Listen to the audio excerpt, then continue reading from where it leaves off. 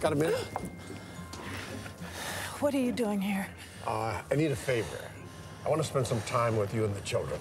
Are you crazy? Well, wait a minute, damn it. Stop following me. Well, I want my family back.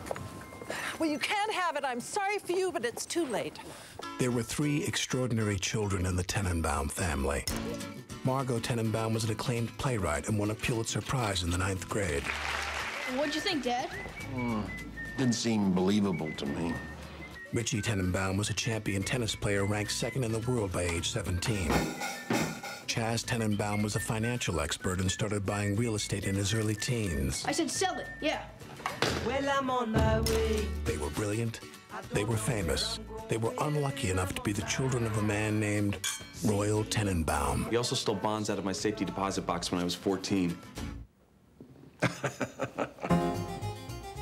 Now, for the first time in 22 years, they are all living together under the same roof. I hear you're dying. Oh, how long are you gonna last? A month? A year? I've got 6 weeks to set things right. I want this family to love me. Rightly so. You know who I am? I'm your granddad. His name is Royal Tenenbaum. You told us he was already dead. Let's hit it. How are you feeling? I'm having a ball. Scrapping and yelling. You stay away from my children. Do you understand? My God, I haven't been in here for years. Hey! Are you listening to me? Yes, I am! Mixing it up. Are you trying to steal my woman? I beg your pardon. I want you out of my house! Oh, yeah? Right on! Loving every minute with this damn crew. What's so funny? It's these little expressions of yours.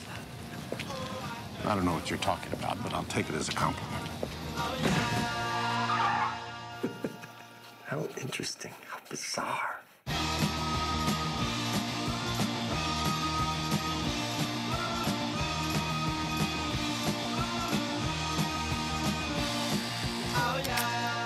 Well, 30 years ago, I was knifed in a bazaar in Calcutta.